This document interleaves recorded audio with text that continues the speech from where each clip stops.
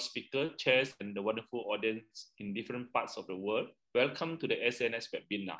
The speaker for the first session of today is our distinguished faculty from Canada, Professor Ashish Kumar. Professor Kumar is an assistant professor of neurosurgery from the Center of Cerebrovascular Endovascular Neurosurgery, Sunbrook Health Sciences Center of University of Toronto, Canada, Ontario. He was the past fellow at the Fujita Health University as well as University of Toronto, Canada.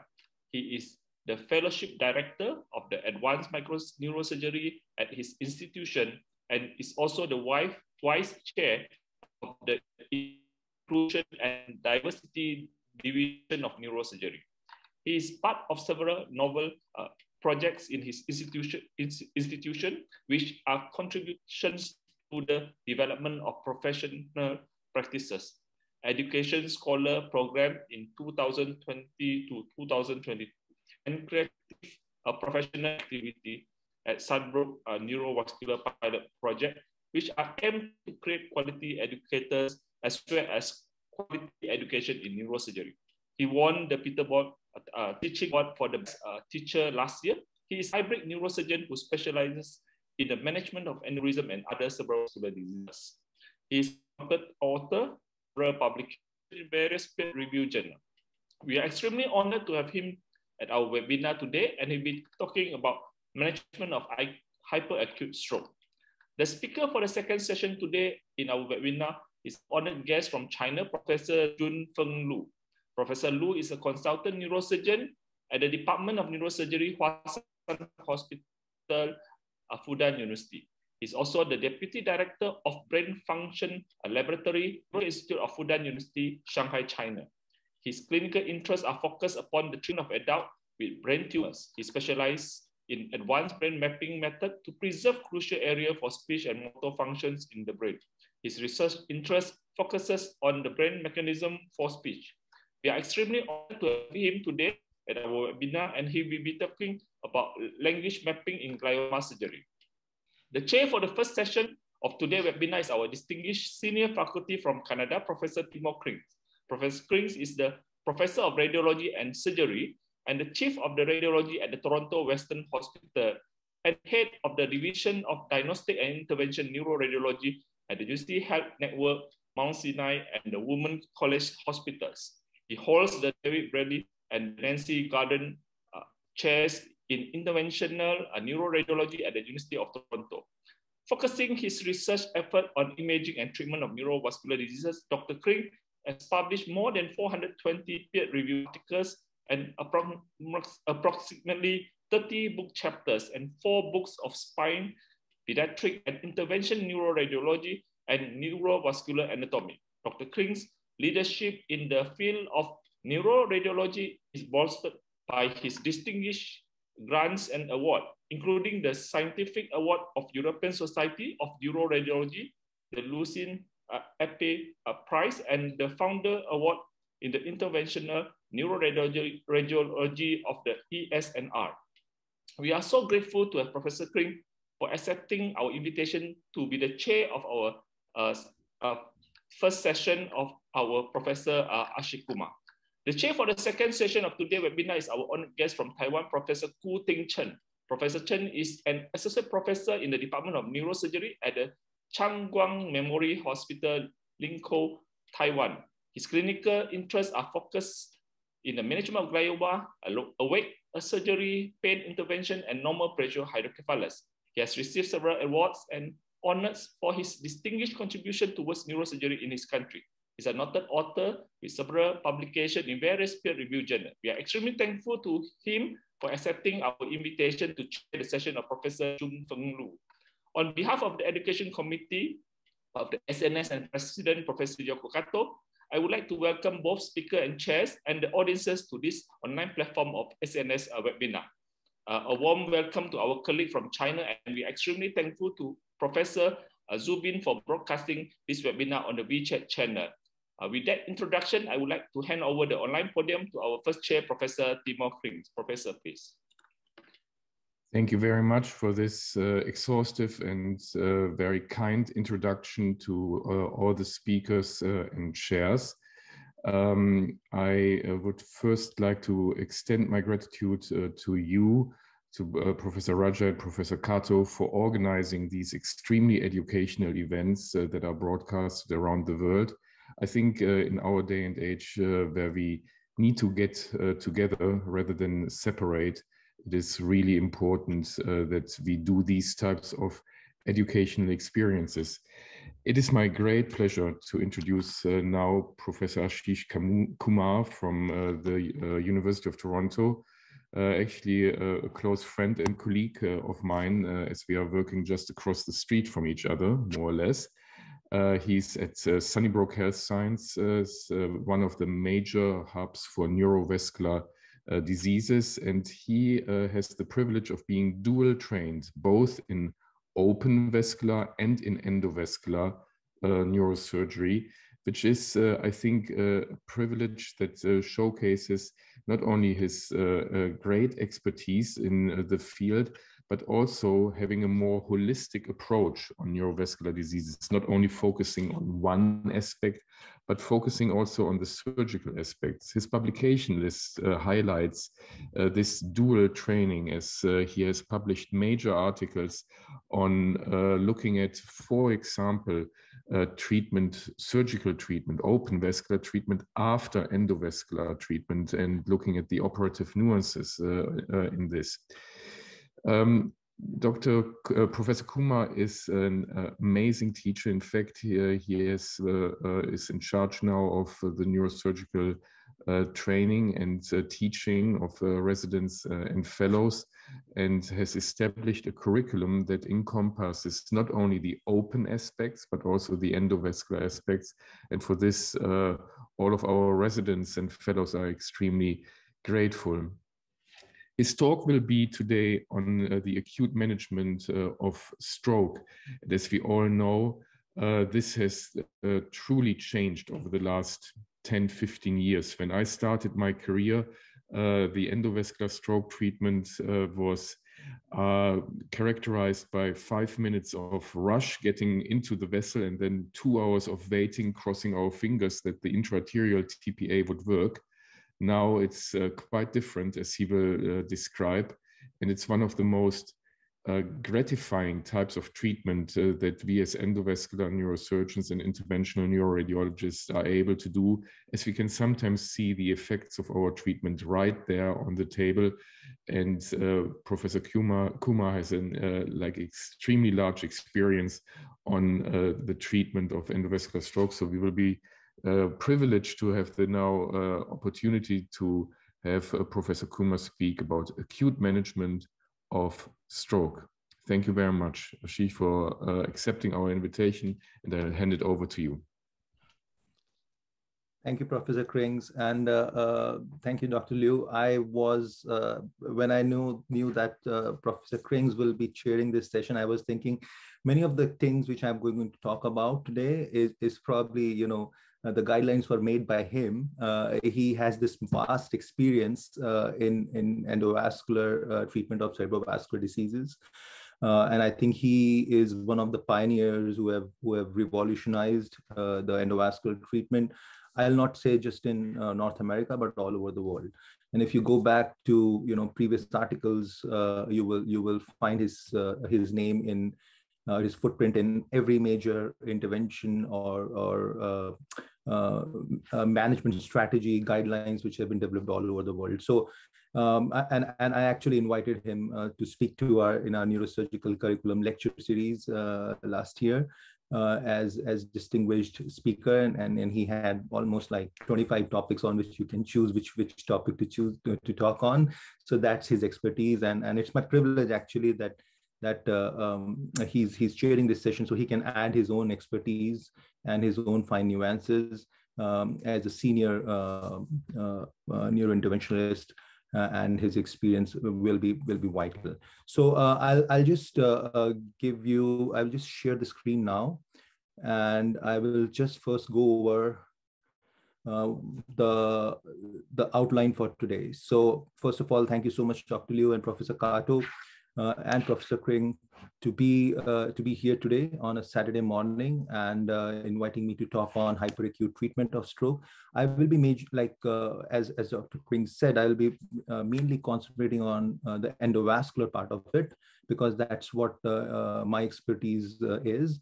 But I will be going through an introduction first, where we will probably speak about some terminologies which we are going to use throughout the lecture. Then we'll talk about learning objectives from today's session. We will then speak about some epidemiology regarding stroke burden and how it's going to predict, how it's going to pan out in future in the next few years, and why it needs to be tackled the way it is being tackled right now. Then we will head out and we will actually speak about some general clinical information regarding stroke and how to identify stroke. That will be very brief. And then we will speak about how to manage an acute stroke patient if it comes to your hospital. This will include neurology assessment, radiology assessment, and we will look out for some terms which we often use while making a decision on that. I do appreciate that there are a lot of neurosurgeons who are not doing this treatment currently, but I've seen an interest in being dual trained in neurosurgery. So I'll keep this talk a little bit less complex and simple in terms, and then we will also speak about decision making so that we know that, okay, which are the cases where we need to do the endovascular treatment and which are the cases where we don't need to do endovascular treatment. So that's, I think, is a key essential part. And then we will also go through, the role of TPA in large vessel occlusion stroke, or if there are, vessel occlusion in major arteries like an MCA or ACA in M1 or A1 segment, whether there is any data regarding the use of TPA. And then we'll go through some case studies where we did some cases where I call them as pushing the envelope, where we took some risks and we did something which was probably offline, but it helped the patient overall. So we'll go through those specific cases, and then at the end, we will just see what's in future for endovascular treatment for stroke. So now I will actually go to my actual talk, which is here. So that comes to the topic that makes us to ponder about how the stroke treatment has evolved, and I'll be mainly talking about that part of treatment of stroke. Stroke can be managed with neurosurgery as well. Stroke can be managed with the medical part, which is mainly done by neurologists, and so therefore it's a complex topic, probably involving multiple specialties. And I'll be mainly speaking to endovascular treatment of stroke. So thank you again. And these are my all institutions where I've trained and I have gained experience to reach to this stage today. So I'm very thankful to all the institutes which have contributed in my knowledge acquisition. So terminologies, we will be speaking a lot about endovascular thrombectomy, also called as mechanical thrombectomy. We will talk about large vessel occlusion, which is in short called as LVO. Of course, people know about CT angiogram and perfusion, which will be called as CTAP, and tissue plasminogen activator is TPA, as we all know. Now, so today's learning objectives will be to understand the decision-making protocol in endovascular thrombectomy patients or mechanical thrombectomy. So today we'll be talking about learning objectives about stroke. So these learning objectives are mainly to understand the decision-making in our EVT patients and review the role of TPA, as I said. We will also analyze the hyperacute management and the decision-making process which goes behind these EVT procedures. So as we know, around 800,000 Americans suffer from new or recurrent stroke annually.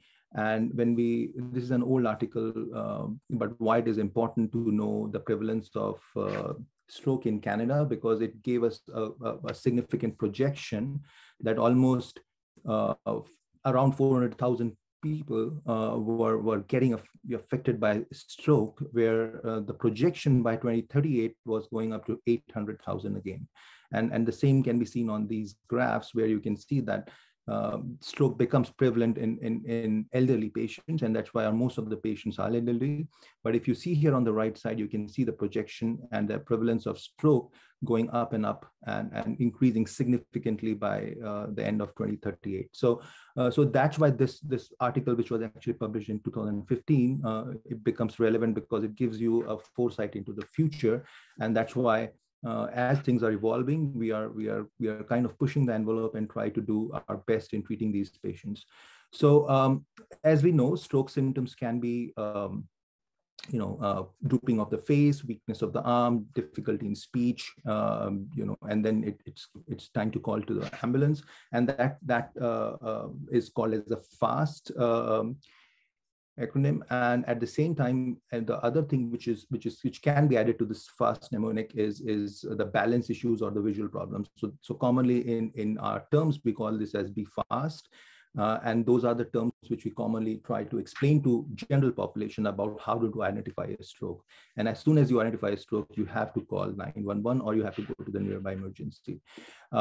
We know the types of stroke can be ischemic and hemorrhagic, or there can be small strokes, which we call as transient ischemic attacks, which are precursors to something impending in future. So majority of strokes are ischemic stroke, and we are going to talk about ischemic stroke today. Now, usual management of acute stroke, how do we proceed? So this comes to our decision-making process. So when the patient of a stroke or a patient with an acute onset neurological deficit with or without language involvement comes to the ER, normally this is first assessed by neurology. So they first diagnose stroke, and then they also diagnose the severity of stroke. Once that happens, involvement of radiology becomes important, because then we send the patient to a plain CT head, where we first identify that, okay, there is nothing else which is causing these symptoms, and there is an established diagnosis of stroke made on a multi-phase CT angiogram, where you can actually see the large vessel occlusion. Now, when the plain CT and the CT angio with or without perfusion is done, that is the time you basically decide whether this is a large vessel occlusion or this is a small vessel occlusion, which probably cannot be reached via endovascular means. So that is the time where we decide it's a medical versus endovascular management. And as I said, it involves multiple specialties, multiple crew, like the whole crew of management of stroke involves radiology, neurology, and then intervention, which comes at the end, but becomes the most important part of the process. So when you decide that it's a large vessel occlusion or it's a small vessel occlusion, on CT angiogram, the treatment depends on that diagnosis. So if it's a distal vessel occlusion and the patient is still within the time frame of tissue plasminogen activator, which I'll talk to later, patients usually get TPA. We also give TPA for large vessel occlusions, and that is something which probably will change in future, but right now TPA is a go for all kinds of occlusion. But it especially becomes important for those occlusion or those clots which are very distal and hard to reach from endovascular point of view. So TPA still has a major role in stroke. But if we see that there's a large vessel occlusion, that patient essentially goes for endovascular management, and we perform endovascular thrombectomy or mechanical thrombectomy. Now, when I said that neurology will assess the patient when the patient comes, if the patient is having symptoms of stroke, which is, as I said, one of the fast signs, then patients will be first assessed by neurology, and they will assess the stroke severity. There may be sometimes occasional, situations where we see that there's a large vessel occlusion, the patient has minimal symptoms. And that is because he's actually dependent on his collaterals, and the brain has developed long-term collaterals. That can still also happen in chronic occlusions, where there is a chronic occlusion and there's an acute component to it. So patients do not develop clinical symptoms. They do not develop weakness on one side. They don't develop language issues. And that's why this part is also important. So that is assessed by the NIHSS score, or National Institute of Health Stroke Scale, where you define whether the stroke is minor, the stroke is moderate to severe, or very severe stroke. So it all depends on multiple, areas of physical examination and assessment of motor, sensory, and speech functions by neurology. And then you have a score, which they say, okay, this patient is having an NIH score of 6, or an NIH score of 5, an NIH score of 11. So severe stroke usually is something in between more than 6, I will say. But right now, as I said, the indications are changing, and then people are also going to low NIH score large vessel occlusions because they fear that in future that may change. So that is why this becomes important. Once there is an NIH score and you know that this is a moderate to severe stroke, the patient will go for a normal plain CT contrast head. So why do you need a plain CT head? So you need a plain CT head to basically rule out any other pathology which may cause the similar clinical symptom, which may be just a seizure or a tumor or a bleed. Once you rule all other differentials, and if you don't see anything major which is causing the symptom, then that means that probably this patient is also having a large vessel occlusion, which is difficult to identify on a plain CT. But sometimes you can see the MCA sign and hyperdense MCA sign on one of the vessels on the plain CT, where you can still see the clot on the plain CT scan, which becomes hyperdense. So the other key point of doing a plain CT is to know how much tissue is already stroked out. So that we know by what we call as aspect score. So that is given by the University of Calgary stroke team, and which is based on their work on that. And it's called as Alberta Stroke Program Early CT score. So that aspect score usually is a perfect score of 10. And then as soon as you are seeing hyperdensity developing in one of the areas in MCA territories or supratentorial hemisphere, you can see that the score starts to drop. So if there is the area of 1 hyperdensity, 1 point will be dropped from a perfect score of 10, and the score changes as there are more areas which are involved. So you can see on this right side, these areas are basically based on the MCA territory distribution. So they can be divided at the level of the basal ganglia as M1, M2, and M3. So if you see a hyperdensity in M1, that's 1 point, M2, that's another point, M3, that's another point. And then 4 points are given to the basal ganglia region, and 1 point each for insula, lenticulate nucleus, caudate nucleus, internal capsule. And then when you come up in the screen, like around the area of corona radiata, you can also divide into M4, M5, M6, and these are the cortical regions which we assess by plain CT. So if you see a whole area which is involving all the M1 to M6 regions, that means, and involving the basal ganglia, that means the score is 0. And if you see no stroke, that's a perfect score of 10. So most patients go in between these two ranges, and then you also do a multi-phase CT angiogram to see and document where is the large vessel occlusion, because this is a phase where you will see, okay, if the occlusion is proximal, because the current guidelines actually tell us to go for the proximal occlusion in M1 or the first part of middle cerebral artery, and also up to first half of or proximal part of M2 sometimes. But that has to be diagnosed on a multi-phase CTA. So you document the large vessel occlusion, and then you do a CT perfusion, which is also very important to know the penumbra. So when we are talking about CT perfusion, it has its own pros and cons, and I'm not going to detail about when it's most vital, when it has to be done, or when it can falsely guide you to believe the core on a perfusion. But basic understanding is that if you're doing it after 6 hours of onset, it becomes more important than if you're doing it very early in the course, because then it can sometimes falsely predict the core more. So CT perfusion is something which is based on the flow of contrast in the occluded vessel, and then you basically look at 3 parameters, which is mean transient time, cerebral blood flow, and cerebral blood volume. So mean transient time increases when there is an occlusion of a large vessel, and you can see that on the scans. And cerebral blood flow usually corresponds to the mean transient time. And then the most important point to detect penumbra is the cerebral blood volume. So if the cerebral blood volume is maintained or increased, that means that part is still viable, and that gives you the idea of penumbra. If cerebral blood flow is also reduced, that means the stroke is already evolved and there is nothing to be saved. So the combination of mean transient time, cerebral blood flow, and cerebral blood volume gives you the idea of penumbra and what is the core of the stroke and what is the penumbra of the stroke. So if there's a perfect match between these 2 parameters and cerebral blood volume, that means the penumbra is basically almost negligible, and everything which is seen on the flow chart here is stroked out because the cerebral blood volume also has reduced. But if you see a maintained cerebral blood volume and only involvement of reduced cerebral blood flow or increased mean transient time, that means that area is still viable and that area is to be saved by endovascular intervention. So that becomes very important. And as I said, another idea you can get by multi-phase CT angiography, which will actually diagnose the large vessel occlusion, as I can see here. And as the phases go by, where there is, the machine scans the brain after an interval of few more seconds, you will actually see the amount of collaterals seen on that hemisphere. So if you see a significant collaterals, even after delayed CT scans or multi-phase CT scans, that means that you expect that there is sufficient penumbra available in that case. So a combination of perfusion and multi-phase CTA will give you a somewhat idea about the penumbra or tissue which can be saved.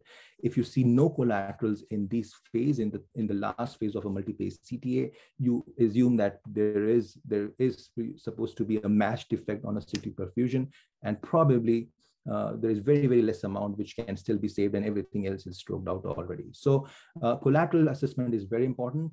And nowadays we basically rely on a rapid software, which is basically AI in endovascular arena, where you can get a quick idea of core, which is seen as the pink color diagram here, pink color on the left side of this map, and the green one actually tells you the tissue which is where the cerebral blood volume is still maintained. So it gives you a mismatch ratio between the area which is completely stroked out, which is depicted by cerebral blood flow less than 30%. And if there is a Tmax more than 6, and this threshold can also change, it tells you about the amount of penumbra which can be saved. And then you take a ratio of these two volumes, and if the ratio is around or more than 1.8, that tells you that the area of penumbra is significantly mismatched as compared to the area of core. When you see the core actually equals with the area of area which is still not stroked out, the mismatch volume becomes either equal or less than 1.8, and that means that the defect is mostly matched. So this is one quick glance on which you can actually see on your phone to understand whether there is something to be saved or not. And if you see a mismatch more than 1.8, that means the penumbra is significantly still there to be saved. So usually we go for those cases where there's significant mismatch. And this has to be, again, compared with the plain CT head, look at the aspect score, and also look at the CT perfusion and CT angio based on multi-phase CTA. So when all this information comes together, we decide whether this particular patient will go for endovascular treatment or will benefit from any kind of clot retrieval or not, or if it's already too late for us to go in. So based on the aspects, usually these are the traditional guidelines which we take into consideration. Aspects more than 6, significant stroke, because if you are basically treating a large vessel occlusion in a very mild stroke, you can actually either cause more damage, you can either throw the clot further distal, and you can actually sometimes make patient worse. So it's still debatable whether you should go in for a low NHS score patient or patient having just mild symptoms with the large vessel occlusions.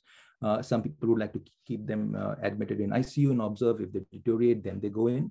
But usual a guideline is basically stroke aspect more than 6, NHS score more than 6, documented LVO on the CT angio, adequate collateral seen on CT angio, and unmatched perfusion defect. As I said, you can see it from the cerebral blood flow, cerebral blood volume maps, or from quick rapid software. And if there's a lot of penumbra to be saved, then it's usually a go for EVT. But on the other hand, if you see that the aspect is very low, less than 6, and again, this is something which is changing as we talk, because now people are also going in for cases where aspect is 4 to 6, and there have been few studies which show some benefit, but majority of literature supports that if the aspect is poor, less than 6, then the results are not going to be good in that particular patient because the area is already stroked out.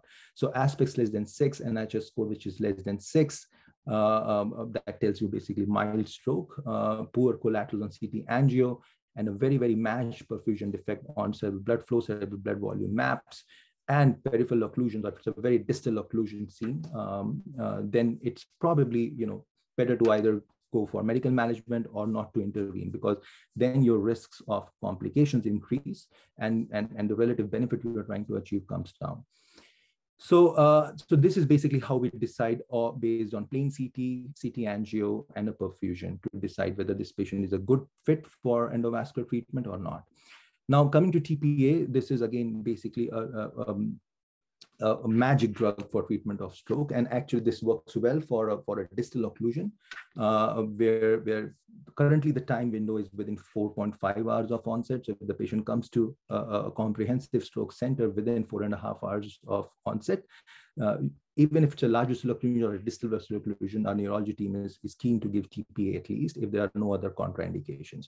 And for me, if it's a very, very distal occlusion, suppose it's an M3, M4 occlusion, or the clot is very deep in the ACA territory, I think this works best, because then the odds of taking the risks become very, very averse to endovascular treatment, and you are trying to achieve a distal reperfusion with endovascular treatment, and then you may cause more damage. But again, this is also changing with the rapidly evolving hardwares we have got, rapidly evolving soft stents we have got. So I think this will change how distal we can go, but TPA will still the major drug for, in my opinion, for distal occlusions, where you probably won't go endovascularly because of the risks of causing more damage. Now, TPA background, everyone knows, may cause early reperfusion, early bleeding in case of a stroked out area, but it may also help dissolve residual distal thrombi after endovascular thrombectomy, and may achieve complete occlusion, complete reperfusion in certain cases. But when, again, it depends on the clot burden. So if it's a proximal vessel occlusion, the chances of having complete reperfusion just with TPA are very low. So that's why usually if there's a large vessel occlusion, we give TPA, but we still go for endovascular treatment. Although in comparison to a small vessel occlusion, TPA generally suffices. But again, there are some downsides for TPA, that if there is a large proximal located thrombi, as I said, the lytic effect is very limited. You can cause significant risk of cerebral hemorrhage with IV alteplase. And now there is tenecteplase in the scenario, and that there are significant trials which have actually conveyed. One of the actual trials was done by a collaborator at Sunnybrook, that actually tenecteplase also is non-inferior to TPA. And then again, it's a cheaper option back in India. And when I was there, I think people were already started to use tenecteplase as compared to alteplase. So that is the medical side of it. But usually our neurology team is very keen and very active on that, and in management of patients with TPAs. So the question becomes like, is TPA useful for large vessel occlusion? And that is a question which is very difficult to answer. There have been few trials, like a direct entry trial, DEVT trial, and SKIP trial, where they have given some pointers towards benefit with only endovascular thrombectomy, or benefit with endovascular thrombectomy with TPA. And the results have almost been the same, and there has been no statistical difference, as I said.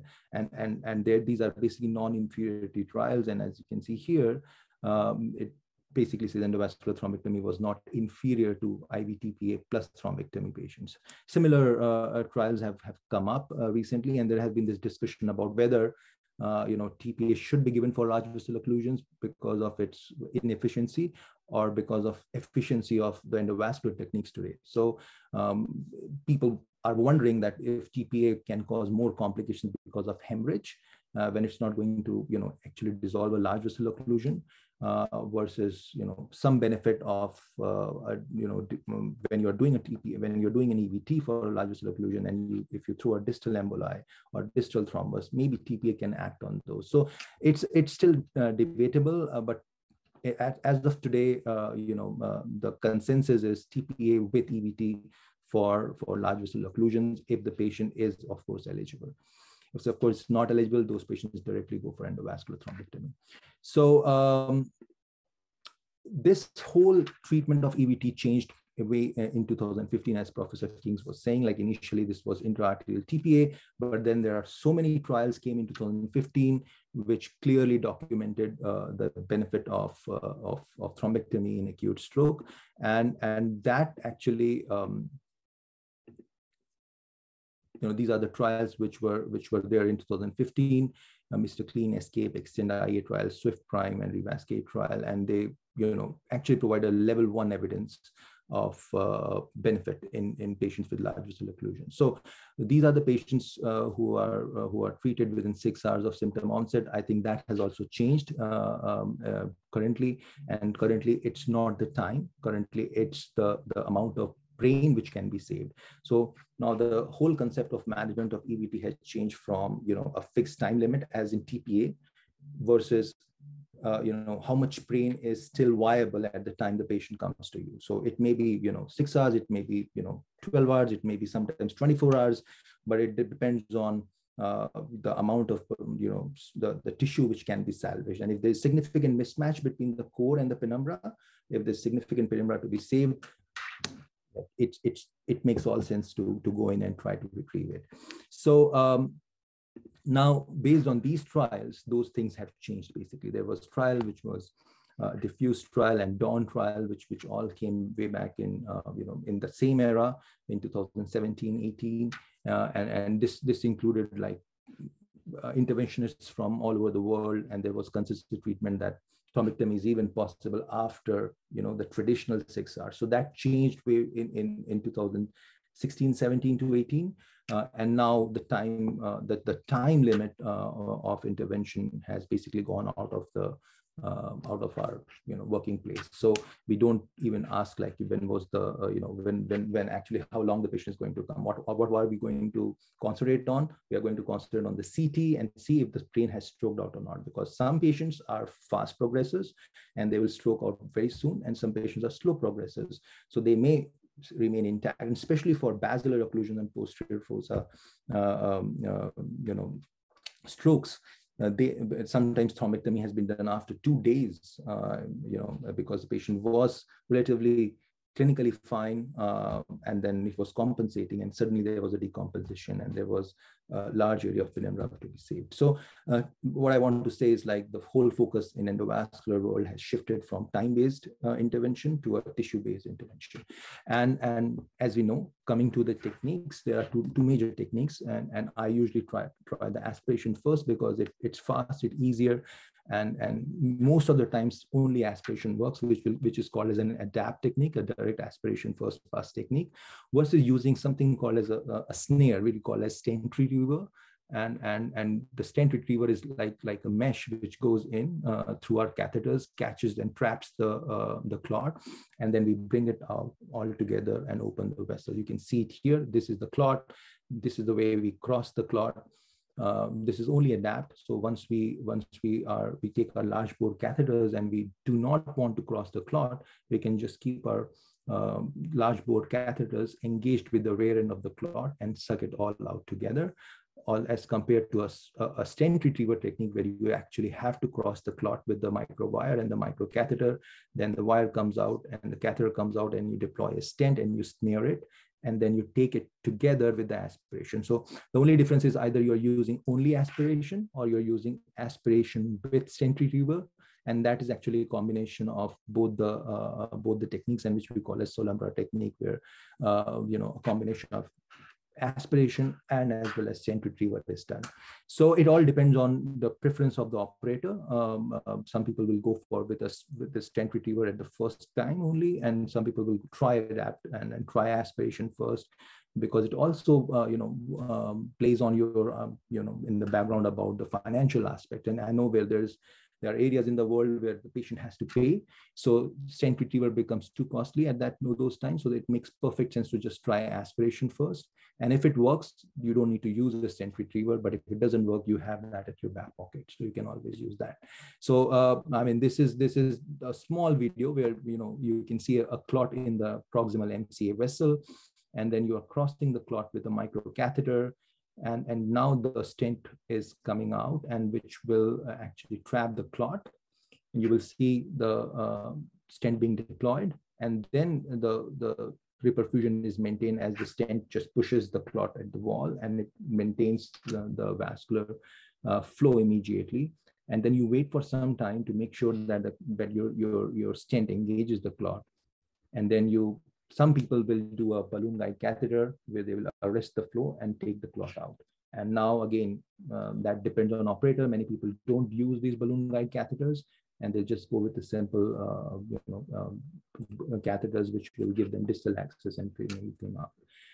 There is some benefit with balloon guide using balloon guide catheter, and then they say that once there is a complete flow arrest, the chances of distal embolic events when you are trying to snare the clot becomes less because there is no flow in the neck. So I personally don't use balloon guide catheters now. They were being used earlier, but I think it just reduces one step, and I've not seen a lot of distal emboli, after just using a stent retriever with a simple distal access catheter. So once we achieve reperfusion, we grade this as a TICI score, or thrombolysis and cerebral ischemia score. Grade 0 is if you're not able to open the vessel and there's no perfusion, and grade 3 is actually complete perfusion. So coming to the guidelines, the implications about classical standard guidelines on M1 and proximal M2 occlusions, but do we always stick to the guidelines? Of course, it depends on the context. And as I said, now the whole idea is changing. Now we are even doing, a thrombectomy for a very old patient, but who is very active, and these patients actually walk out and they live independently, as we can see here, left MC occlusion. We are seeing sometimes we open a vessel and the patient still develops a second occlusion immediately a few minutes after or a few hours after. And if there's significant penumbra still there and there's a good mismatch between the core and the penumbra, we still go in and take the clot again. So you can do that, and overall patients have benefits. Similarly, patients who are just having a very distal occlusion and only speech involvement and no motor deficit, we still go for it. And that's what I call as pushing the envelope, where these are all offline indications, but they actually benefit the patients in the most efficient manner, because you can go in with your catheters and the stent, and you can even open these distal vessels. But this happens as you develop expertise, when you become confident, when you become smooth with opening the proximal MCA vessels, then actually you can go distally, and you can go to distal M2 proximal M3 vessels and open the vessels which are distal as well. So, but this is another situation where patient had a bilateral vertebral artery occlusion with basilar artery occlusion. These are standard indications. If you see that there is no major involvement of stroke or major brainstem involvement in the stroke, I can see there is a patchy involvement here. The patient was 26-year-old, and eventually this patient made a very good recovery. She walked out of the hospital. So I think another idea which you can see on the MRI in stroke cases is whether diffusion is showing you a restriction, but the flare is still showing you non-involvement on that area. That means there's a diffusion flare mismatch, and some people use that also to see if there is penumbra, because if there is complete evolution of stroke, you will definitely see that the flare also shows that changes which are seen on the diffusion weighted restriction, as compared to those when it's very early in the course, you are seeing a diffusion weighted restriction, but there's no change on flare. That means there is significant penumbra, and that area is not completely stroked out. So there's good benefit in going in and retrieving that clot and give the benefit to the patient. And also it depends on what is the age of the patient and how active they have been. So coming to sometimes a situation where patients presents with bilateral large vessel occlusion. So you have a occlusion on the right side and you have occlusion on the left side, probably because of a central etiology, like a clot in the left ventricle. So in that situation, you finish one and then you go on to the other side to take the clot out again. So it all can be done. You come from the right side, then you go into the left side and you take both the clots out. Distal occlusions, as I said, now the indications are changing. So we now challenge like ourselves basically, that if you can safely go distally, and also depends on if there's a loop there, if there's straight anatomy, if the patient is young. So it's a very, very combination of factors, and I'll say like it depends on the operator, but the risk of causing perforation in distal vessel is also real if you are not very gentle in going in the distal vessels. But if you are and you you think that it is a straight vessel which you can go in. It makes all the perfect sense to go in with a stent, as you can see in an M3 branch, and take the clot out. Same thing, sometimes distal occlusion can also involve the ACA territory. As you can see, this patient had MCA occlusion, this patient had AC occlusion, and then we opened the MCA, and then we went into the ACA territory, because you can see this occlusion is almost A3, A4 region.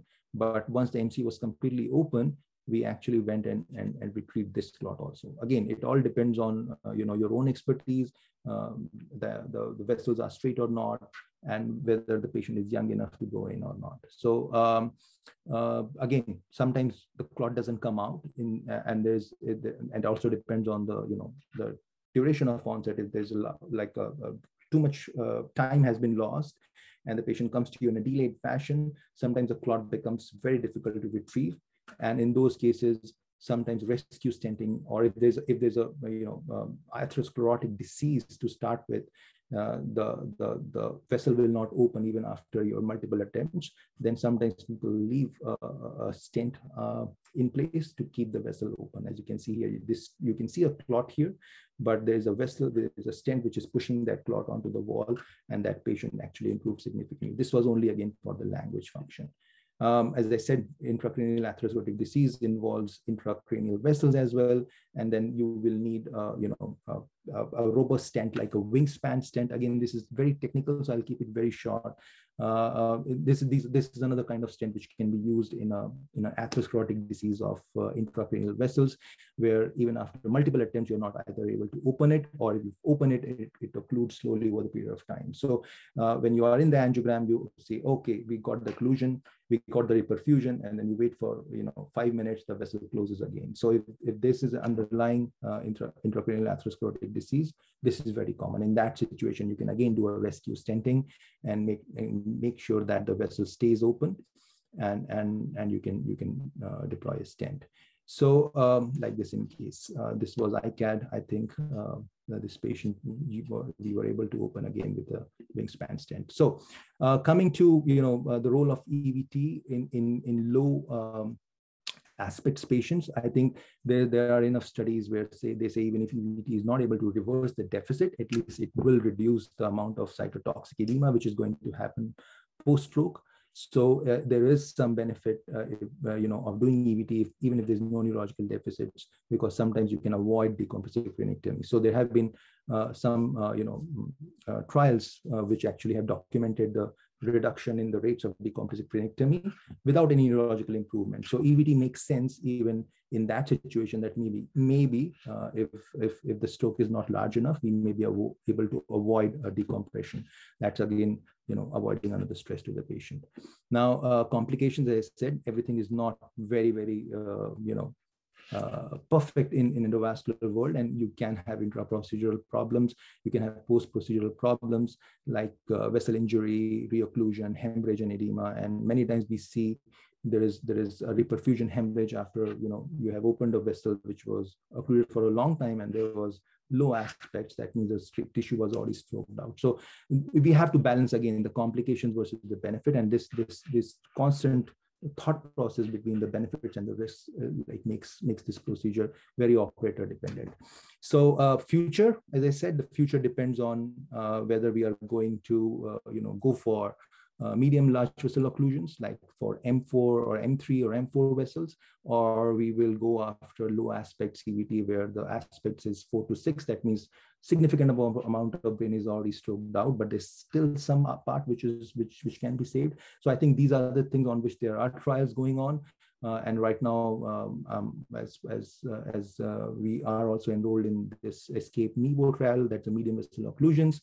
So right now we are doing them as one-off cases, but these things, once the trial comes, I'm sure this is going to be positive, and then people will there will be guidelines to go in distal and take out the vessel, take out the clot in M3 and M4 vessels or distal ACA vessels also.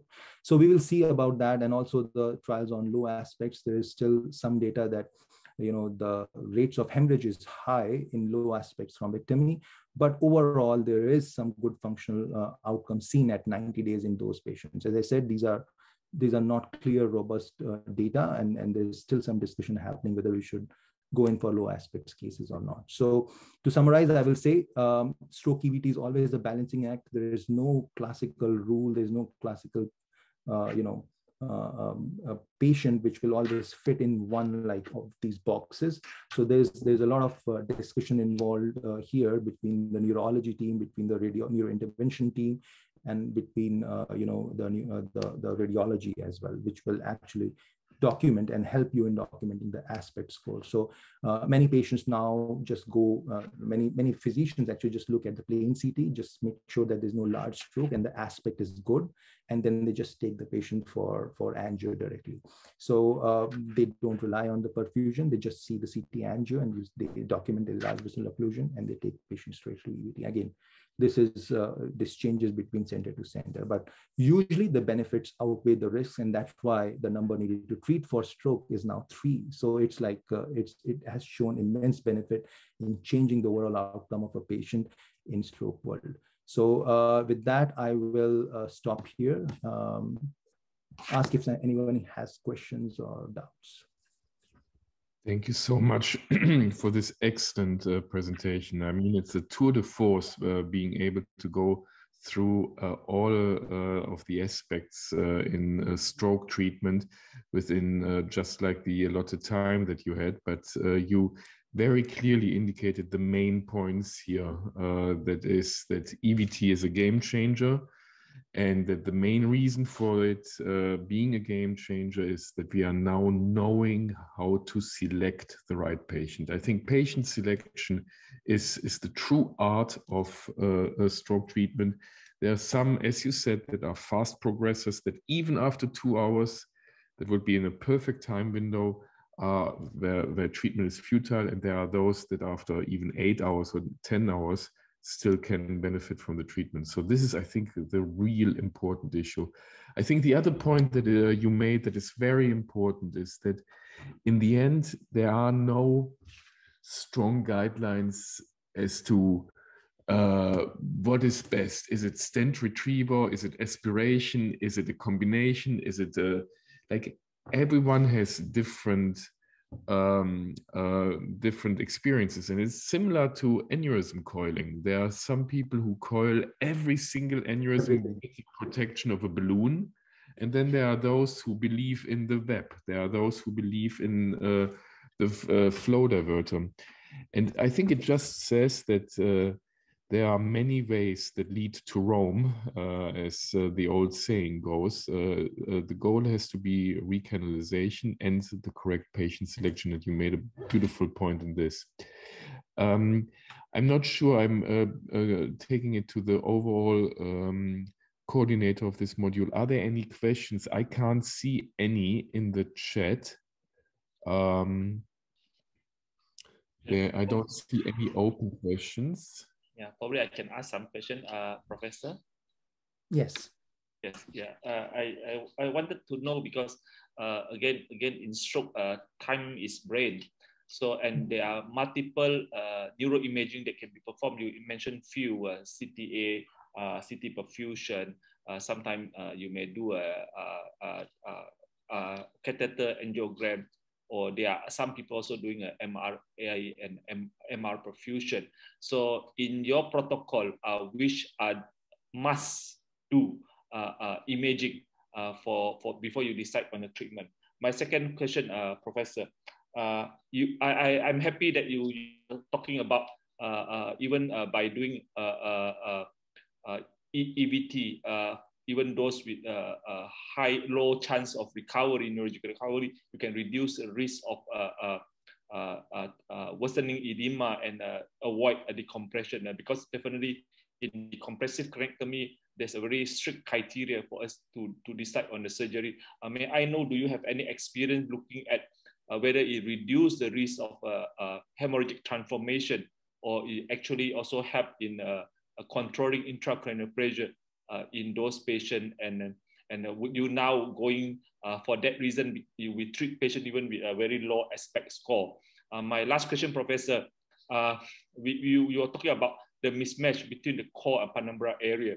So in your experience after treatment, do you really were able to salvage those penumbra area, or the area that have been salvaged are different from what you see preoperatively, or are those core areas really not salvageable? Do you have experienced that some core areas have been salvaged by your procedure?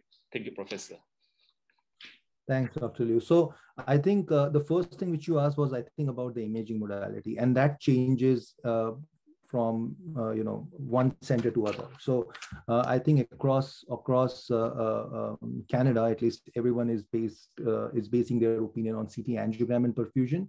But the first most important scan, again, we devise something and we come back to the basics again. So I think the most important thing is a plain CT scan, because the plain CT scan will actually give you an aspect score, and that will tell you how much brain is already stroked out. Because if the aspect is 3 or 2 or 1, that means the patient already has a big MCH-free stroke. And then when you open those vessels, there has to be a reperfusion hemorrhage. So the complications increase, right? The rate of complications increase. So I practice CT angiogram. I know there are some colleagues, some friends, they do MRI, and they just base their opinion based on diffusion versus flare. So changes which are reversible, changes which are irreversible, so that they can compare between these two sequences. That's fine. Depends on operator, as I said.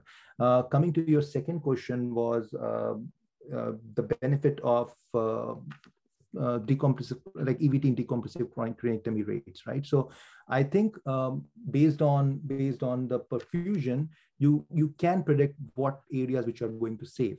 And again, the perfusion map is just one quick guide, the rapid software. But then you look at the actual cerebral blood flow, cerebral blood flow volume, and the cerebral blood volume, and then you can actually predict to some extent which areas which are going to save and which areas the damage is irreversible. So core, it's sometimes it's also not completely reliable, I will say. But what is seen in a delayed CT perfusion is most commonly correct. Professor Kings can also weigh in here. But like it's not you cannot completely rely on it, but it just gives you an idea, and then you can actually you will see that that the core in the scan next day or day after will actually correspond to what you were seeing on the initial imaging. And the last part of question was that you cannot predict, I think, the site of hemorrhage after EVT, because the most common area is the most vascular area of the brain, which is the deep tissues like the basal ganglia. So most often, if there's a reperfusion bleed after thrombectomy, it's in the area of basal ganglia. Of course, distal bleeds can happen. And, you can actually perforate an artery, and then you will have a hematoma in that area.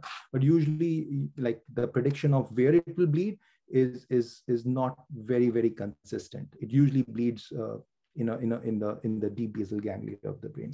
I would love to have Professor King's view on that. Yeah, I fully agree with all the different aspects that you just mentioned.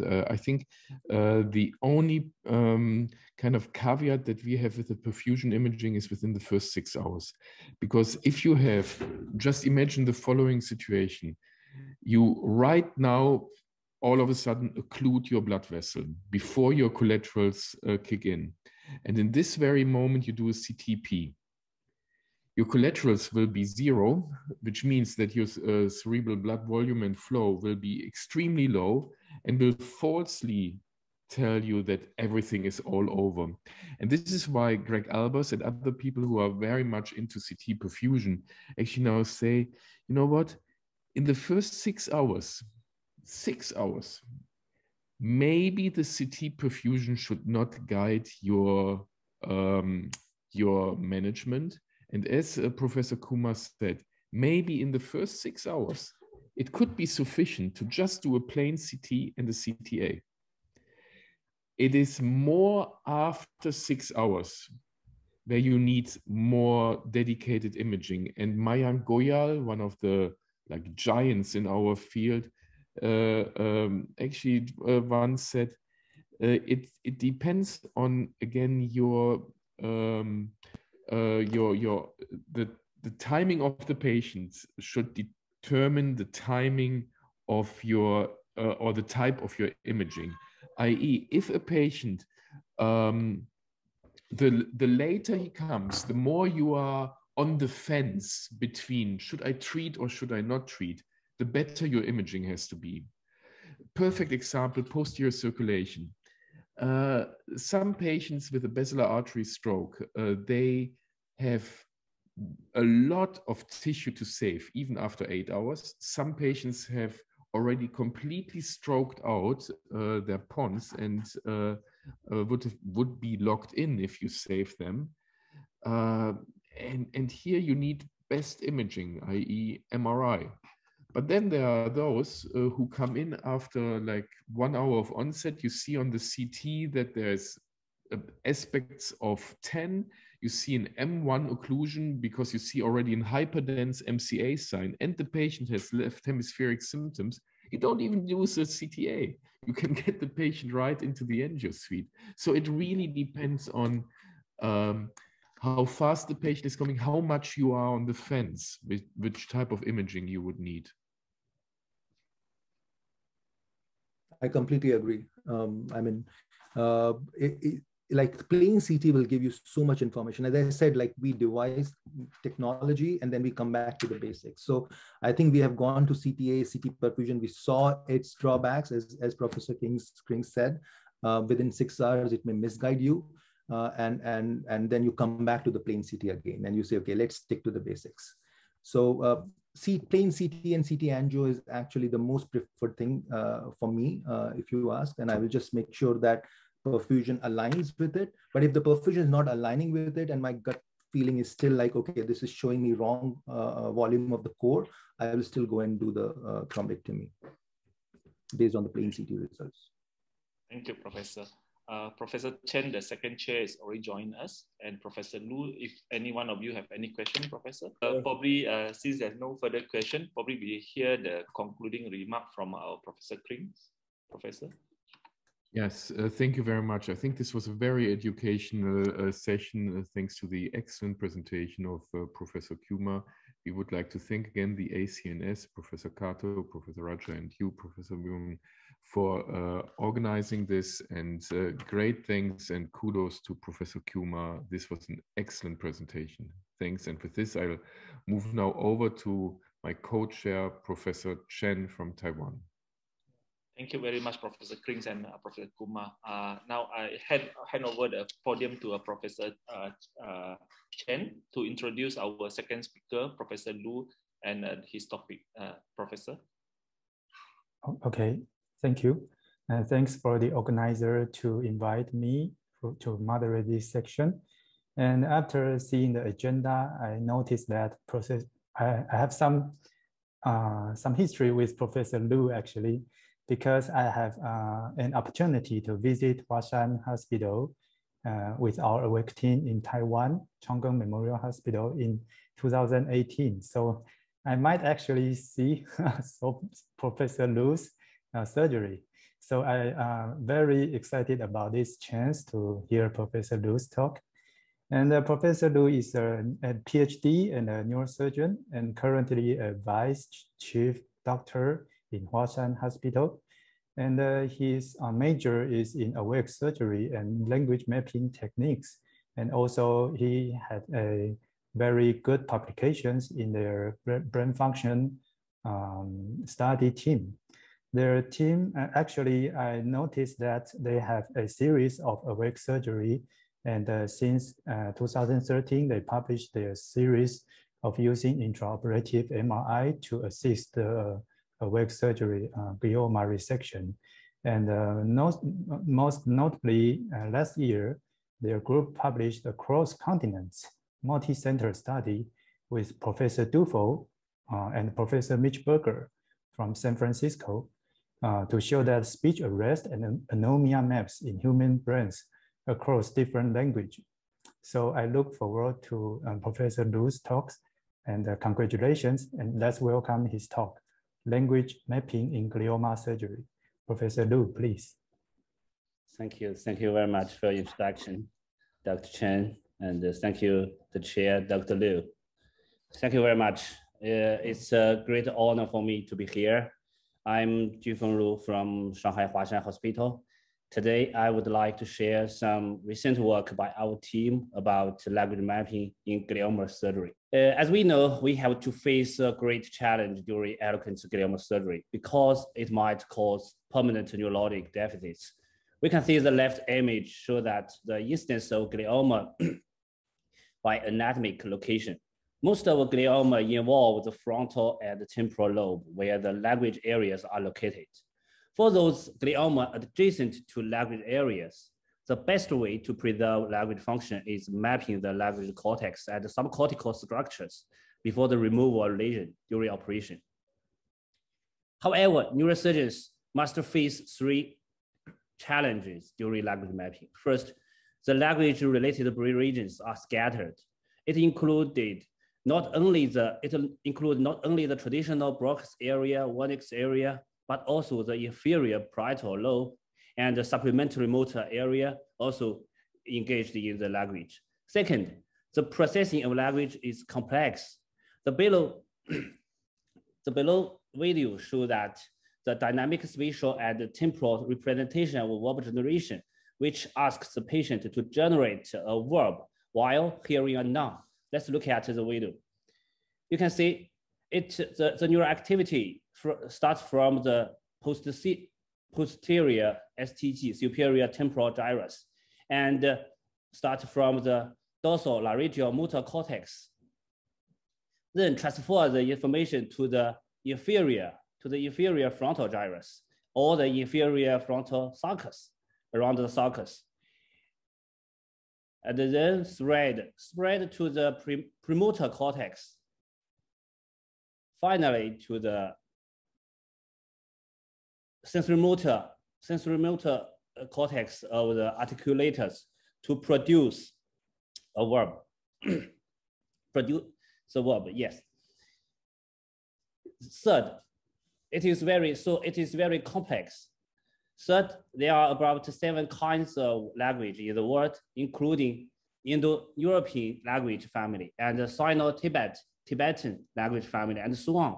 For example, English belongs to Indo-European language family. It is non-tonal language, and Mandarin and most of Asian language belongs to Sino-Tibetan language. They are tonal language. There might be difference between them about the brain mechanism. So plenty of techniques were tried to map the critical areas for language before and during operation. The non-invasive functional mapping techniques include the functional MR, DTI, and TMS EEG. Functional MR was confirmed to be reliable for motor mapping, but not for language mapping. DTI and fiber tractography were widely applied in the clinical practice. And the invasive technique include the direct electrical stimulation and ECOG. These two techniques are the privilege for neurosurgeons of directly talking with the brain. Today, I will mainly discuss the language mapping using DES. During the past 10 years, our team tried to answer 3 unresolved questions about intraoperative language mapping. The first question, how to localize the language area during awake surgery quickly and easily. As we know, task presentation and comprehensive recording and assessment of the the patient's behavior during awake surgery has been a laborious undertaking since the start of this procedure over a century ago. We need a convenient system to make the procedure simple and handy. The second question is, where are the human language areas? Where are the critical language regions for neurosurgeons? We have no idea about it. The third question is, what is the structural basis for language areas? Or what is the relationship between the stimulation positive sites and the language pathways? To answer it will help protect both critical and subcortical, both cortical and subcortical structure. In order to answer about the above questions, we conducted 3 projects. We firstly developed a novel intraoperative brain mapping integrated task presentation platform to provide an efficient system for awake surgery. Then we established the functional maps of direct electrical stimulation induced speech rest and anomia via multi-center study. At last, we also investigate the structural basis of speech rest areas. Let's look at the first project to develop the brain mapping integrated task presentation platform. Our team has been using intraoperative DS to map language areas since 2011. We established our standard procedure for awake surgery. We also developed the brain mapping interactive stimulation system. Compared with traditional intraoperative task presentation methods, this device is more compatible with the OR environment. It can record the DS responses through the video and audio. It integrates a variety of common mapping paradigms, such as the picture naming, word reading, and it also displays multi-information simultaneously on multiple screens, which significantly improves the efficiency of awake surgery, shortens the operation duration, and greatly facilitates the language mapping. It has 4 screens. One is for neurosurgeons. Let's look at. This is the screen for neurosurgeons. And to observe the patient's responses. The small screen is designed for the small screen is designed for the patient to receive the information, the visual information. 2 other screens are designed for the neuroelectrical physiological monitoring technician. And we published this work in operative neurosurgery last year. A commentary indicates that our system may have the potential to greatly improve the safety of awake surgery. We potentially increase the amount of tumor considered to be safely resectable near eloquent cortex, potentially prolonging the survival. In addition, because the generated records would be standardized and digital, it will be possible to compare the results of thousands of surgeries across numerous centers. This is the video presenting our system and the procedures of awake surgery in our center. The name of the system is the Brain Mapping Interactive Stimulation System. This is the evolution of the brain mapping task presentation history. This is the system.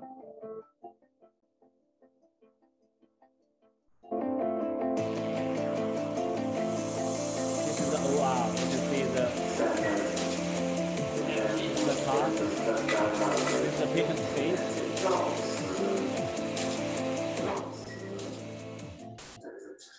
This is the camera. Observe the head and the movement. This is the neuroelectrical monitoring. Monitoring the head movement.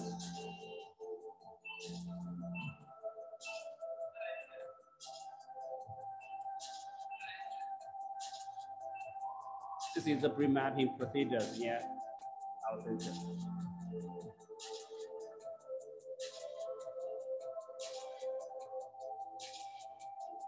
This is the preoperative language assessment.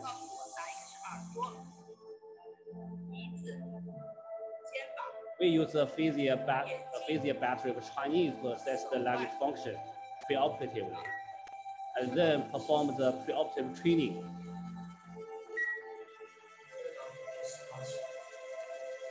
To reduce the patient's anxiety.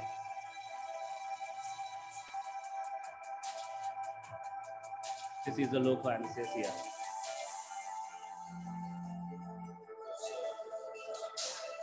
And the decision design.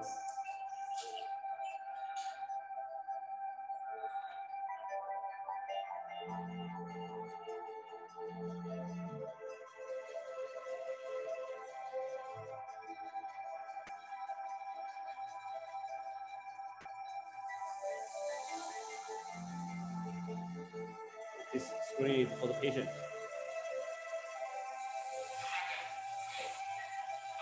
Now we ask the patient to do the word naming.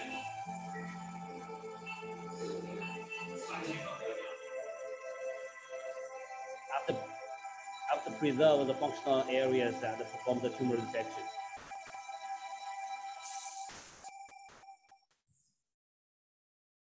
So the second project is to establish the functional maps of direct electrical stimulation-induced speech arrest and anomia via a multi-center respective study.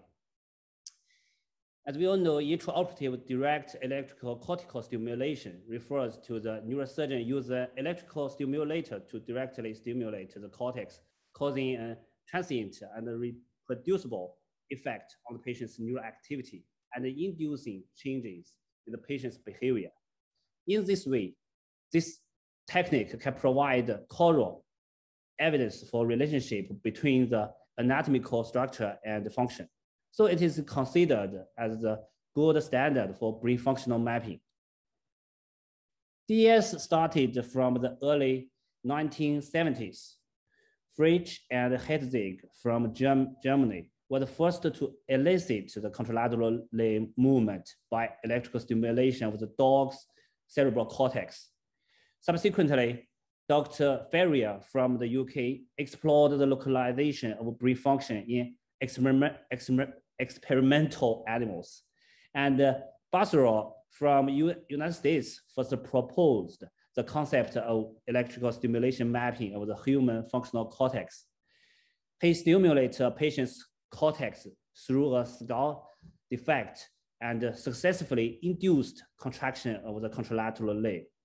Around 1910s, German neurosurgeon Cross was the first to use DS in epilepsy surgery to map the motor cortex in the precentral gyrus. At the same time, Harvey Cushing was the first to localize the sensory cortex in the postcentral gyrus. After that, Dr. Penfield from the MNI Canada began to conduct systematic and large-scale studies on the functional mapping of the human brain. Using this technique, Professor Penfield mapped the sensory motor cortex in detail, which is also well known as Penfield sensory motor homunculus.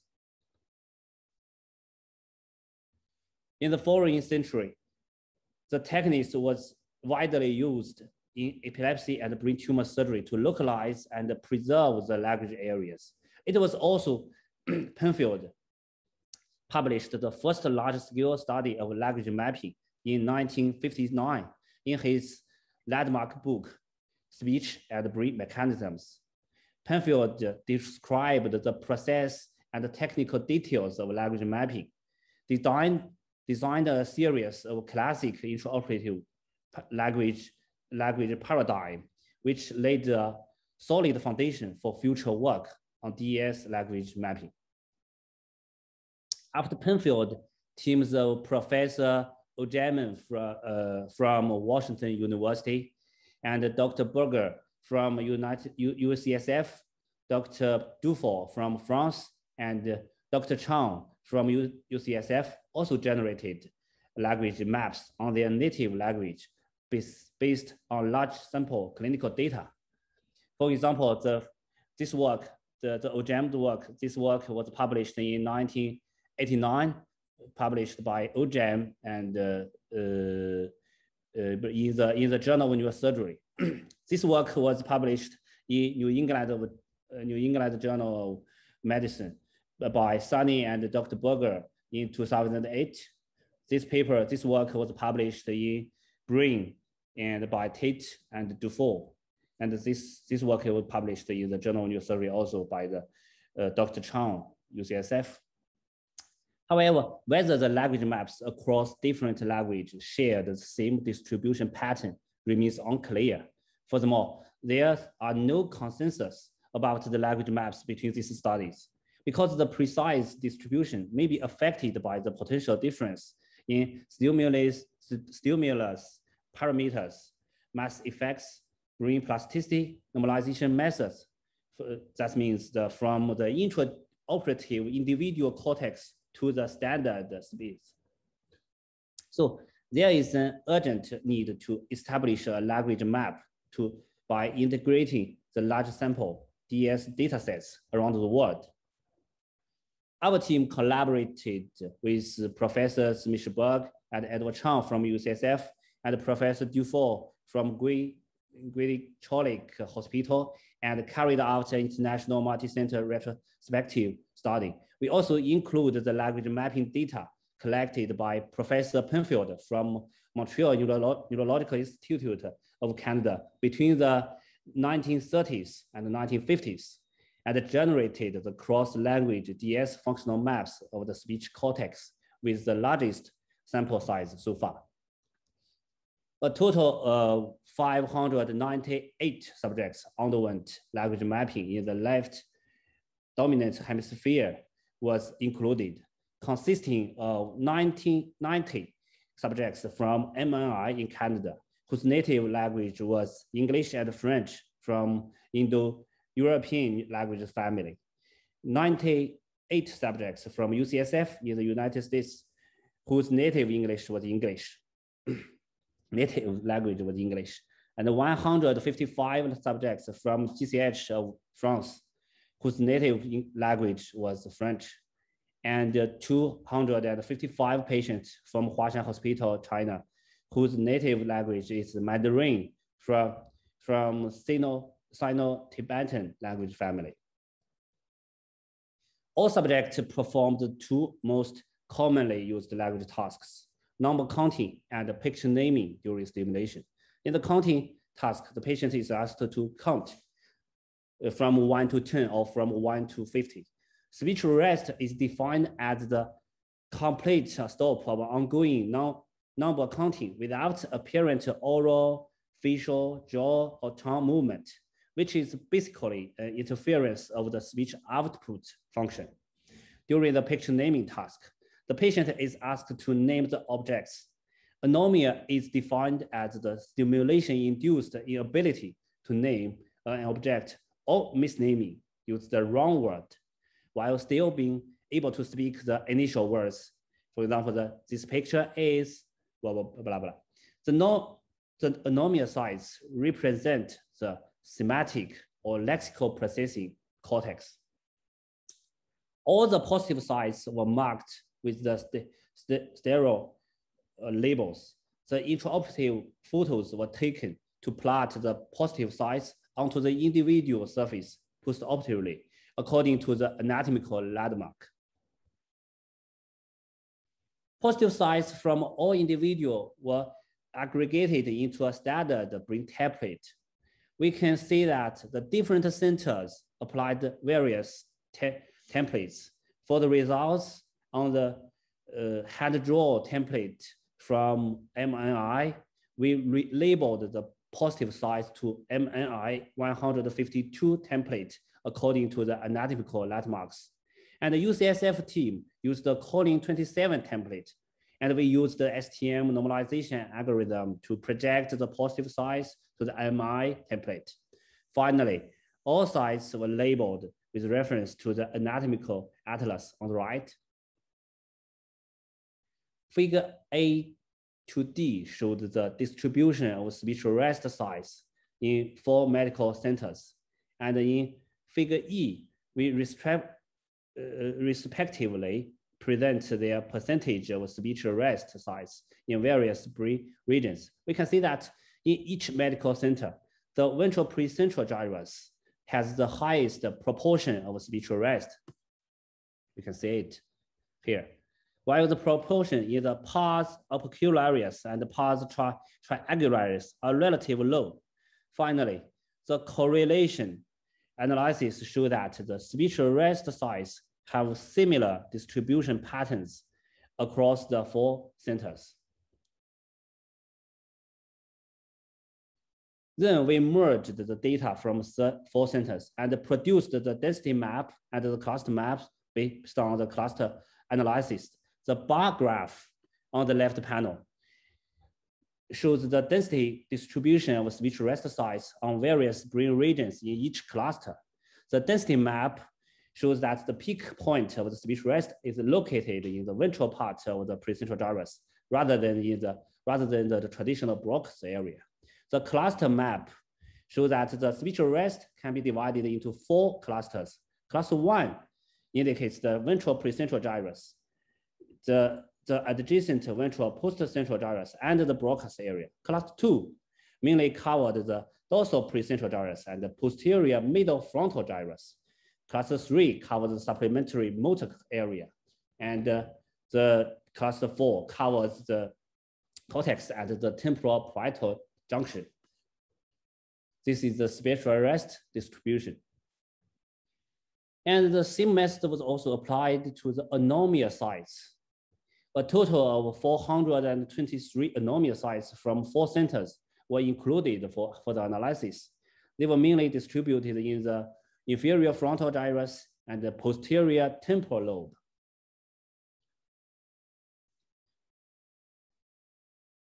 After combining all the sites from different centers, these anomia sites can be divided into 2 clusters. The posterior cluster was located in the posterior superior temporal gyrus. The cluster covered the posterior STG and middle temporal gyrus, as well as the inferior portions of the supramarginal gyrus. The second cluster centered at the pars triangularis. This is the center of the anterior cluster. This cluster mainly contained sites from the pars orbicularis, pars triangularis, and the posterior middle frontal gyrus. Finally, we merged the speech arrest anomia functional maps and produced the cross-language minimal common language cortex. In addition, this is the minimal common language cortex from the DES. And in addition, our results reported a gradual transitional pattern from the speech output function to a higher level lexical semantic processing in the direction from the ventral premotor cortex to the pars triangularis of Broca's area. This pattern fits well to the modern understanding of passation of the anterior language regions, where the posterior part of the Broca's areas and the ventral premotor cortex have predominantly motor functions, while the anterior part of the Broca's areas, that means the pars triangularis, have more prefrontal functions like the cognitive functions. This is the short video introducing the second project. Language is a high-level cognitive function unique to human beings and also the carrier of human civilization. However, the scientific question of how is the human language cortex distributed remains unsolved.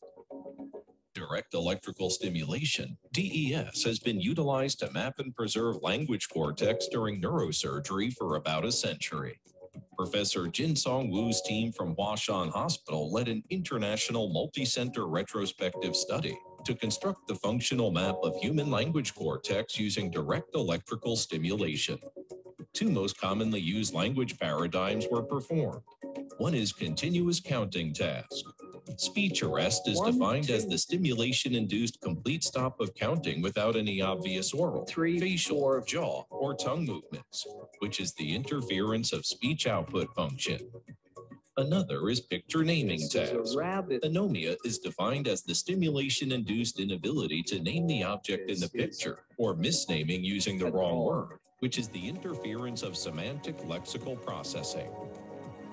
4 DES cohorts were included: HSH cohort from China, UCSF cohort from the United States, GCH cohort from France, and MNI cohort from Canada, where 3 indigenous languages, English, French, or Mandarin, are spoken.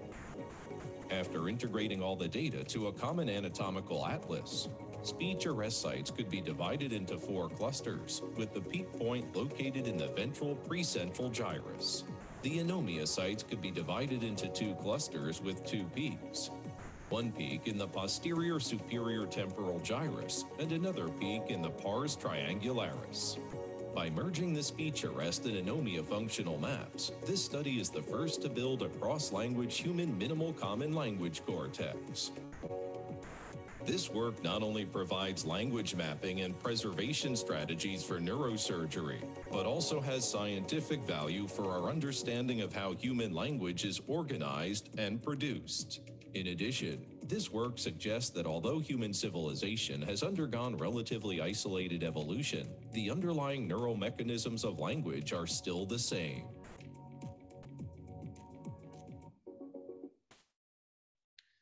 This is the third project. Since the speech arrest mainly located in the ventral precentral gyrus, we want to ask, what is the structural basis of the speech arrest? So we investigate the relationship between language pathways at the speech arrest sites. Previous studies have shown that the articulate fasciculus and the third branch of the superior longitudinal fasciculus are the major white matter pathways observing the human speech production. We wonder how consistent of the frontal cortical endpoints of the AF and the SF3 are with the speech arrest sites. 3 RI masks were used to extract the AF and SF. So RI1 was defined around the posterior temporal lobe on an axial view, which captured the AF fibrous bundles going into the temporal region.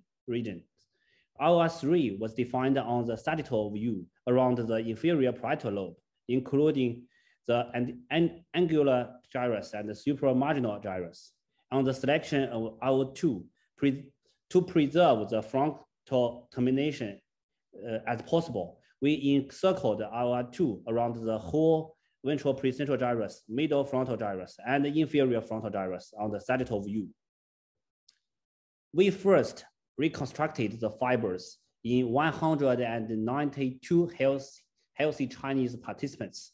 The results show that the endpoints of both AF and SL3 were mainly located in the ventral precentral gyrus, not the broadcast area. And look at we can see the endpoints of AF.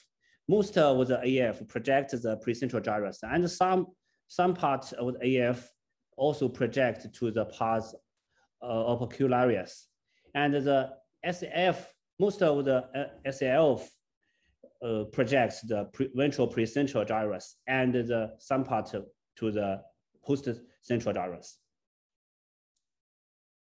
To explore the consistency between the frontal endpoints at AF and SF and the speech arrest sites, we retrospectively analyzed 77 glioma cases underwent intraoperative language mapping in the left lateral frontal cortex at Huaqiang Hospital. And in order to exclude the influence of the mass effect and edema as much as possible, we further excluded the cases where the region of interest were involved by tumor or peritumoral edema. A total of 26 final cases were included in the further analysis. At the individual level, each patient's intraoperative positive sites were marked on the cerebral surface by the label, which were used to restore the location of speech arrest sites on the 3D cerebral surface postoperatively. On the other hand, based on the preoperative DTI data, we can track the fibers of AF and SF3 and reconstruct the cortical endpoints. Then, considering the spatial relationship of DS mapping was about 1 centimeter, we use a 1 centimeter square grid diagram to count the spatial distribution of speech arrest sites and the frontal endpoints of the fibers. We can see in the figure that the blue grid are the positive grids for speech arrest. The red and green grids are the positive grids of AF and SF3 endpoints, respectively, and the white grids are the corresponding negative grids. Finally, we poured the data across all grids at the group level for consistency testing and sensitivity and specificity analysis. And here is the result. Figure 1 is the bar graph of consistency coefficients for predicting speech arrests. The results showed that the frontal endpoints of AF and SF3 and their complex, that means combine the AF and SF3, were all moderately and or highly consistent with the speech arrest sites. which was statistically significant. Figure B. On the right is the bar graph of the sensitivity and the specificity for predicting speech arrest sites. The results show that the frontal endpoints of AFSF3 and their complex have high sensitivity and specificity in predicting speech arrest sites. We can see that the sensitivity, all of the sensitivity of the AFSF3 and the complex, all of the sensitivity are about 85. And also the specificity also is relatively high. It's about more than 70%. From this, we propose that the frontal endpoints of AFSF3 might be good predictors in predicting the speech output cortex. That means the endpoint of the AF and SF3 could be a good method to locate the speech output areas before operation. To summarize, we can draw the following conclusion. The ventral precentral gyrus plays a critical role in the speech output circuit. And the second conclusion is posterior STG and pars triangularis are thematic lexical processing related regions. The third is the pattern of language maps were consistent across the three languages, which provide evidence for common networks across language. 4. Frontal endpoints of EF and SF3 are mainly located in the ventral precentral gyrus rather than in the Broca's area. And the distribution of these endpoints might be good predictors in predicting the speech output cortex. I wish to thank the clinical team of Glioma Surgery Division and the Awake Anesthesia team in Huashan Hospital and the scientific research team of our lab. And I would like to especially thank Professor Dr. Berger, Professor Chang, and Professor Dufour and for their academic supports and technical guidance on awake surgery and brain mapping. Thank you all. Thank you. Thank you, Dr. Liu, for this brilliant speech. Is there any questions from the audience? Probably I may start the question first, Professor. Professor, you thought that the stimulation you 1 to 3 milliampere, which are lower than what have been prescribed by other centers. With that, would you fail to identify or cause? Causing speech arrest, for example? Why don't you go higher milliampere, say to 5 milliampere? Any reason for that? Sorry, my network is not stable. I can't hear your question. Sorry. Yeah, I mean your maximum stimulation. You show that you are prescribing 1 to 3 milliampere, and where some go up to 5 milliampere. Would you fail to cause a speech arrest with that low milliampere, Professor? And any reason for that? I think Dr. Liu is asking about the intensity of the bipolar stimulator you are using to cause the speech arrest. And he noticed that you are using up to 5 milliamperes. Am I right? And he's asking about the how often or the sensitivity of inducing a speech arrest is 100% or something? How do you adjust the intensity of the bipolar stimulator during the initial testing of this direct cortical stimulation? Yes, sorry. It's a very good question. Yes, it is always the first step for the brain mapping. Yes. So we usually start the bipolar intensity from the 1 point. Now we show that in this paper is 1, 2, 3. I remember that.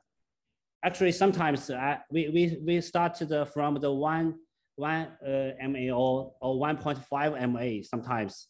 And at first we usually to stimulate the motor cortex at first.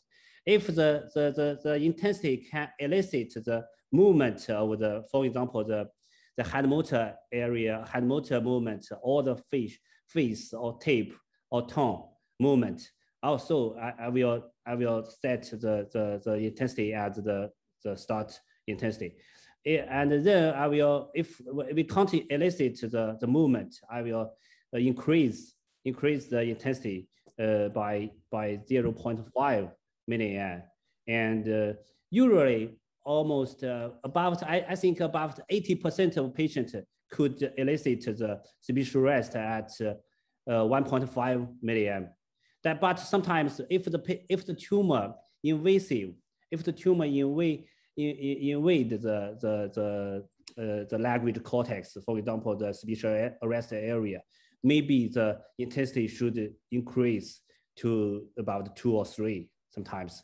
We also look at the Penfield's work about 100 years ago. 100 years ago, they usually use a very high intensity. I think it's very high for the epilepsy patient. But there's some difference between the Penfield's stimulators and now the modern stimulator, because now we use the stimulator, the OGEM stimulators now, and it's different from the Penfield's stimulator. I'm not sure what's the I'm not sure what means the tyrannosol stimulator in MRI.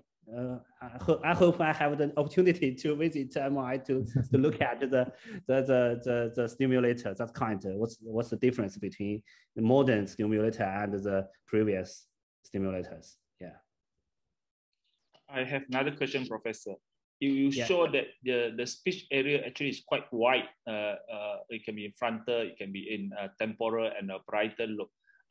May I know that? So, what would you suggest if a patient with a glioma, do you do a large craniotomy because of a wide distribution of speech area, or how you strategize your surgery, Professor? You mean the temporal? Yeah. Because you have shown that the wide distribution of speech area, it can be anywhere in multiple area of the brain. So would you do a large craniotomy just to identify those areas before you excise the tumor? Yes, I know. We don't enlarge the craniotomy for the, you mean the speech rest is very, very large, and sometimes also the temporal lobe also can find some speech rest area. That's the patient for the glioma. I think the temporal or parietal lobe glioma. So for the patient for the glioma patient, we usually we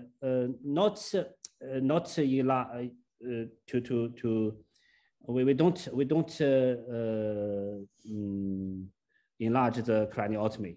Yeah. Following the question, it is our experience in Taiwan Changgang Memorial Hospital is similar to what Huashan does regarding the parameters of using the Ogerman stimulator. We also increase from 2 to 2.5 milliamperes.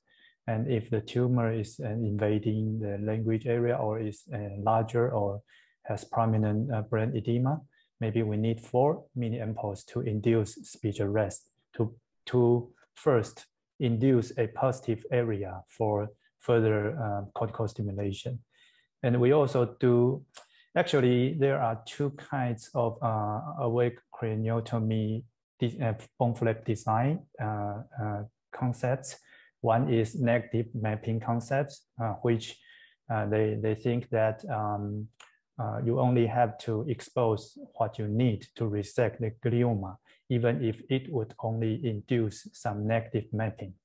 And another, I think we and Huashan and Dufault have also visited in 2019. We are using a positive mapping concept, which means we always create a regular frontal temporal bone flap, to expose ventral premotor region to induce a positive REM mapping, so that we can conduct further resection. You think so, Dr. Lu? Yeah, yes. You answered the question for me. It's, okay. Yes. Usually we don't suggest using the negative mapping. We like to use a little bit. Sometimes because for the glioma surgery, we like to perform the supra total resection. So we like to do a little bit large than the glioma, than the craniotomy. So we like to at first to localize the precentral and the speech areas, and we can perform the tumor resection as much as possible to remove more tumors surrounding the glioma. Yeah. Any question, Prof. Kumar? You have any question for our speaker? No, I just wanted to ask one thing from the professor.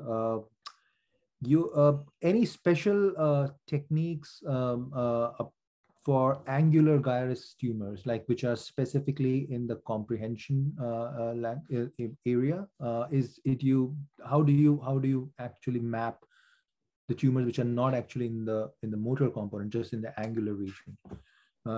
Is there any specific tool? If there's any specific technique, please let us know. You mean the aggregate gyrus tumor? Yes. Yes.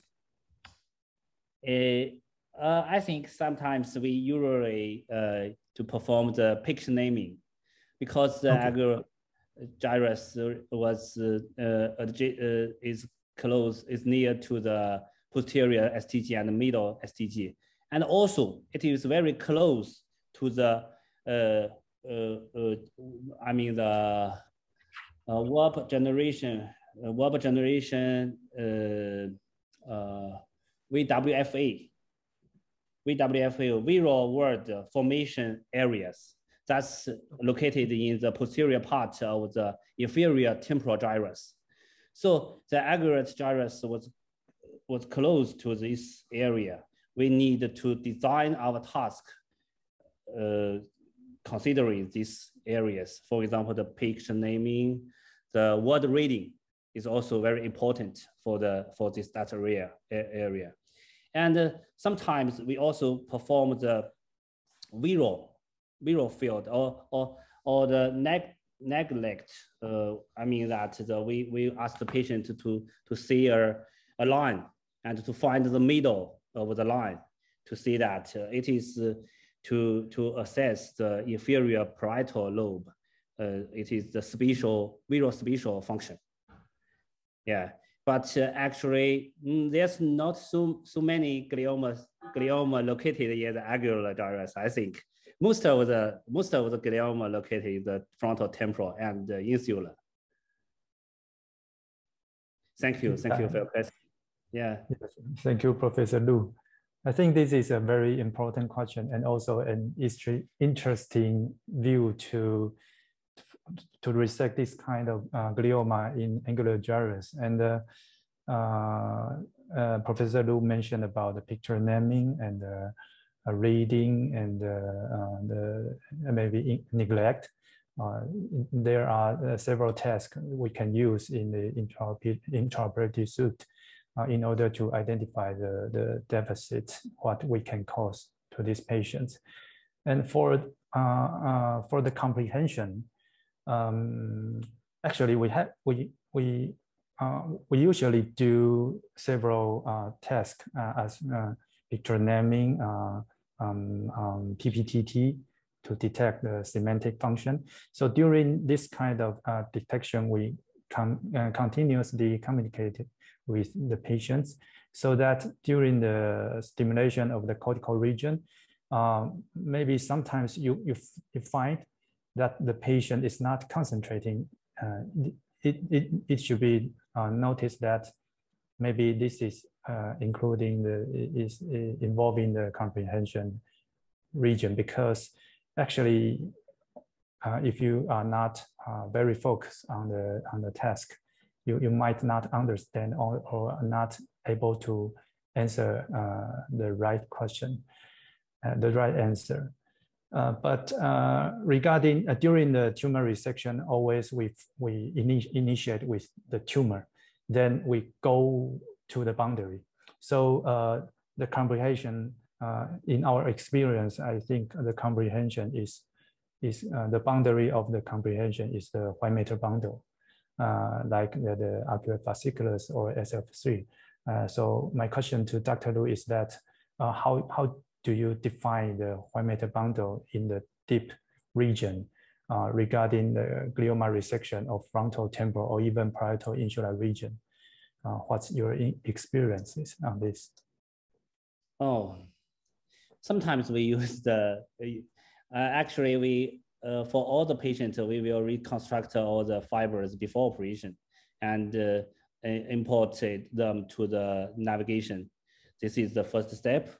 And then during the operation, sometimes we use the subcortical mapping, but I have no more, but the subcortical mapping is not, I have not many experience about the subcortical mapping. Do you have some subcortical mapping about these fibers? I know that Dufour performed a lot of cases using to do the subcortical mapping work, but in our center, sometimes we use it, but actually, we usually define the fibers according to the anatomical landmarks. Yeah. That's in line with my visit in 2018. I saw your team to do a first resection, then intraoperative MRI, then a second resection according to the anatomical landmark. So in our experience, we use bipolar stimulator like Dufour used in France. And sometimes, yeah, our experience is that our subcortical mapping is not as successful as Dr. Dufour. I think this limitation is our knowledge of the fiber tract is not as well as he does. But after several years of experiences, I think now I actually in the surgery, I can find some fibers, especially the language fibers or motor fibers, which is because these kind of fibers, when you stimulate, you can see a very significant and repeatedly response of the patients. So if the patients can cooperate well, then I think the subcortical mapping can actually define the true functional boundary of these patients. Yeah.